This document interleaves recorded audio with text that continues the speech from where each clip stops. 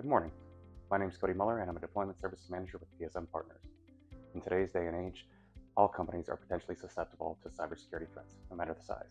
With that in mind, Microsoft has been very transparent about the upcoming end-of-life services for the Windows 10 operating system and the stoppage of all future supported patches.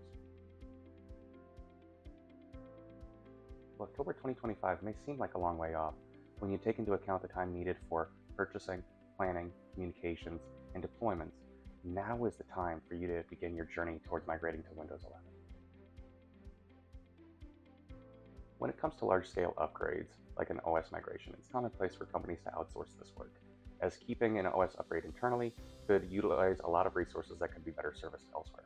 This holds true for a company of any size. PSM's deployment services team allows you and your company to focus on your day-to-day tasks, while we prioritize a true white glove experience.